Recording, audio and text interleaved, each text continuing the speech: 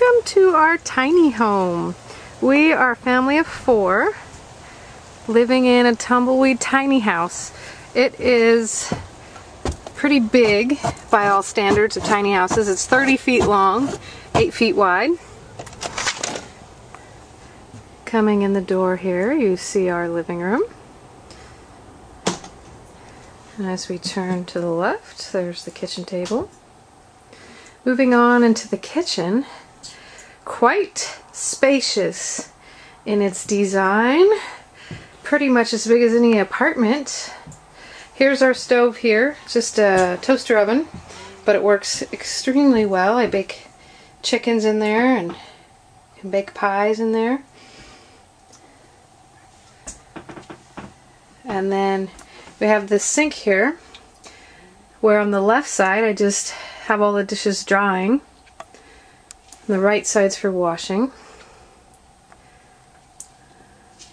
And here's where we keep our dishes. And you can see the view of the living room. Going back through that archway is a closet in the bathroom. I'll show you that in a minute.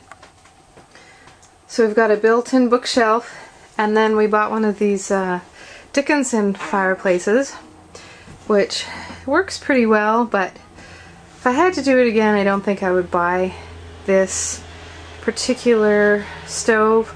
I found in order to keep this house warm in the winter months, you pretty much have to run it 24/7, and it costs $100+ a month, which seems a lot to heat a tiny little house.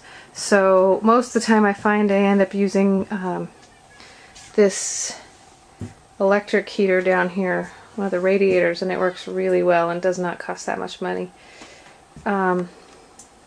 We use an electric induction cooktop stove, and we're a family that loves to cook, and we've managed to get by on just one burner.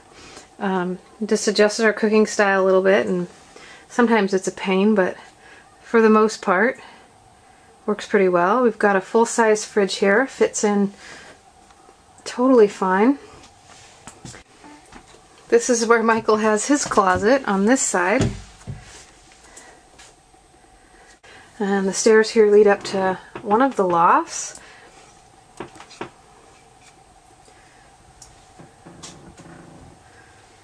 Okay, so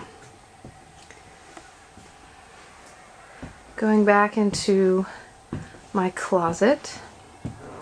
This is one of the coolest inventions, space-saving inventions that our friends made up. So here's my closet. Looks pretty spacious. You can see it's pretty nice and got got a wide open feel. Okay, buddy? So check this out. This closet here is on wheels. So I pull it back. I don't know if you can see this. And I open it up, and voila! Now we're in the bathroom. Moving the door like that gives the bathroom quite a spacious feel. We've actually managed to fit a full-size tub, shower. We've got our composting toilet there. Oh, it got crooked, but okay. There's our composting toilet. Our sawdust. We use the composting method where you just fill up the 5-gallon bucket, take it out to your compost pile. Pretty much a pain in the ass, but it works well. And in a couple of years we'll have some lovely soil. And there's our little lofts up there. We had Cheryl Stanford that I found on Etsy make us these really pretty stained glass windows that we have on both sides. Just super awesome to build these little windows in. So then you have privacy, a little sound barrier, but then you're still connected with the rest of the house. You can talk to people down in the living room.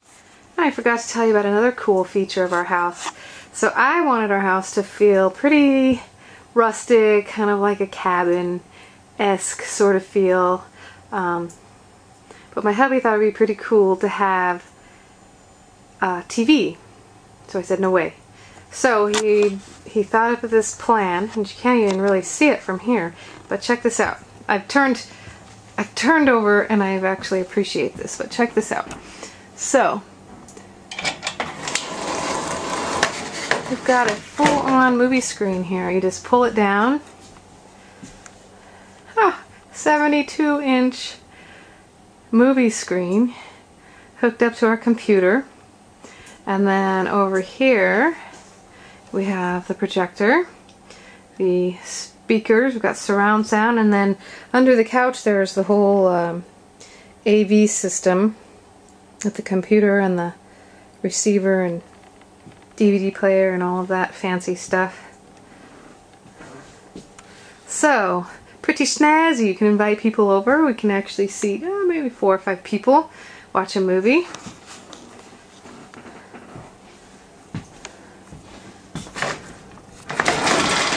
And then, voila, it disappears. Back to my sort of what I call rustic nouveau. There's our books. There's where we make the boy keep all his toys down there. And then in the little chairs we built, we have some extra storage in there. There's a little baby seat. We had to lose a chair so he could have a little place to sit. And then we've got seating on the other side of the table here.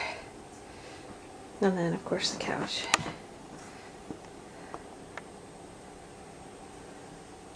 Oh, there I am. I've got the baby on my back. See, there he is, this little August. He was born right outside in front in the garden. Pretty much first hours of his life were spent, first few days of his life were spent on that couch there. And now we sleep up in the loft together. God forbid the day he learns to roll over, but we'll probably be moved out by then. The house is a little bit too small for us now as a family. For a family of 3, perfect. Couple, 2 people, even better. But now with the 4th edition, we're thinking it's time to go. It's been fun. It's definitely not for everyone. But I've enjoyed our stay.